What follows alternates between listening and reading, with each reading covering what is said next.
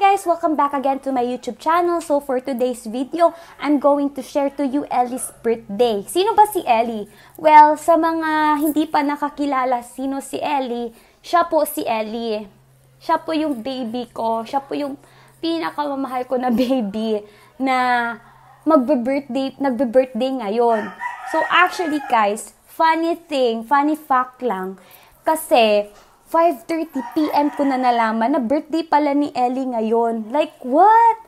Almost mag-i-end na yung day. Tapos, meron pa akong chance na, like, ma-celebrate yung birthday ni Ylie. And I am so happy kasi 1 year na pala siya and she's very big girl na. And mahal na mahal po siya. So, yun nga po, May 1, 2019 siya na ipanganak, and then nakuha ko siya sa owner June 30, 2019. Almost 2 months na si Ylie nung nakuha ko siya.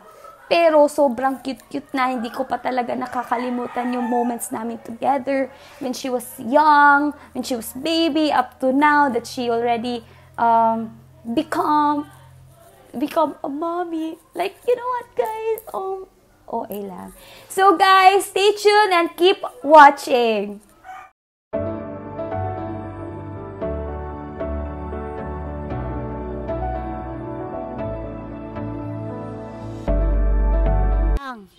Birthday biya ni Ylie, mag-unsa ta? Ha? Maglitsyon?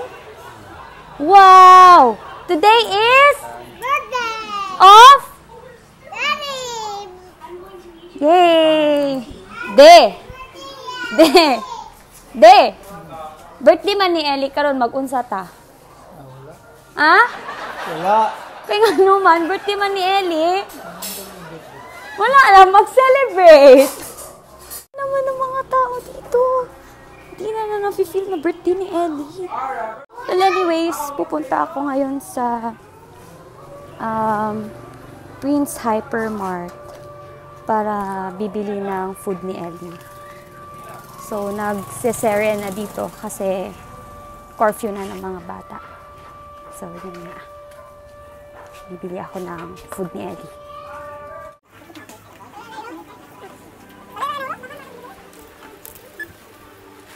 Going to find Yllie's food. Yung pwede kinakain. Hanapin natin na. Yun na po sa Prince.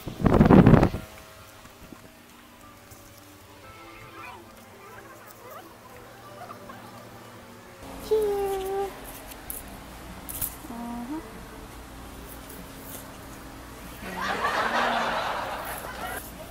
No joke.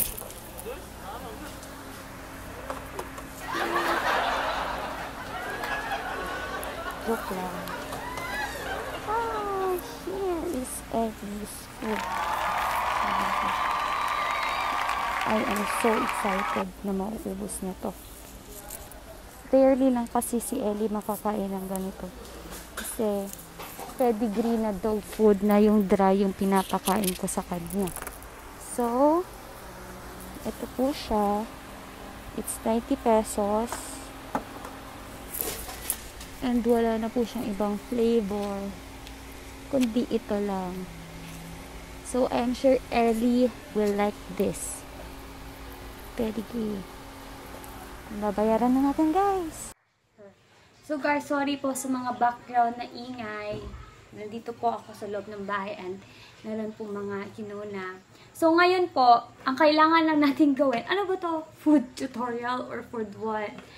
So ang kailangan lang natin gawin is lagyan natin ng dog food. Yung regular na dog food ni Ylie. Pedigree puppy. Lalagay ko siya dito sa bagong food bowl niya. Nabili ko to siya sa Novo. Special thanks to Novo. Then, ilalagay natin sila.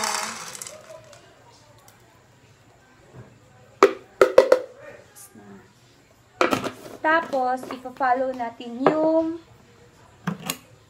pedigree real meat. Parang mabaho. Parang siyang beef loaf. Pero, iba siguro yung taste nila. Tapos ilalagay ko siya dito. Tapos imimix natin. Para siyang beef loaf. It's dry siya.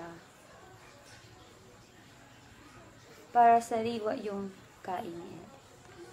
Oops!